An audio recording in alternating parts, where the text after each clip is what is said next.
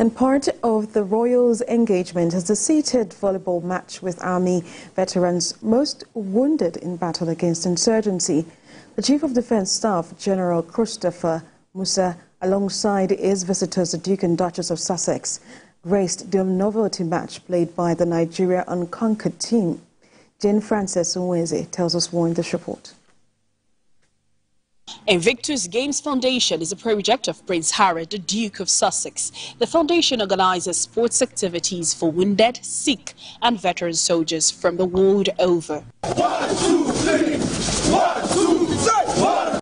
The Invictus Games started in 2014, 9 years after Nigeria Unconquered. The community of injured armed forces participated at the 2023 Düsseldorf Games in Germany, winning gold medal in volleyball, becoming the first African country to join the global community.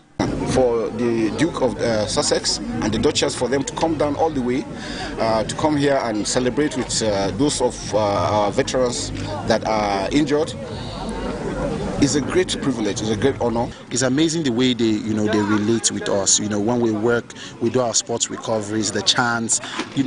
Most of them, I knew when we started with them. I knew where they were before. But today you see them, they've owned up to who they are. He told us the bit of how it all started when he visited Colorado in America, and he saw a little game that the wounded soldiers were playing, and he thought, okay, this is what is needed. Prince Harry and his wife are in Nigeria on the invite of the Chief of Defence Staff, General Christopher Musa. As part of the program for the visit of the Duke and Duchess of Sussex, the Nigerian Unconquered played a volleyball game on Saturday morning.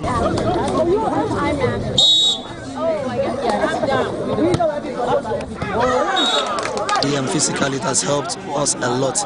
I mean, the way we think, the way we walk, the way it has really helped our confidence a lot. It has really brought back my self-confidence, have more enthusiasm and a lot of hopes.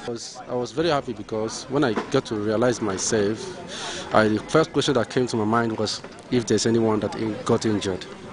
So it happens that it was only me that got the injury. So it's still more like a work for field.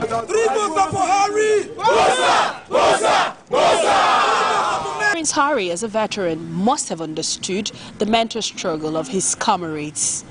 The testimonies of the Nigerian Unconquered tell the tale of the prince's vision and the numerous good that comes from sports. Jane Frances Nweze, TVC News.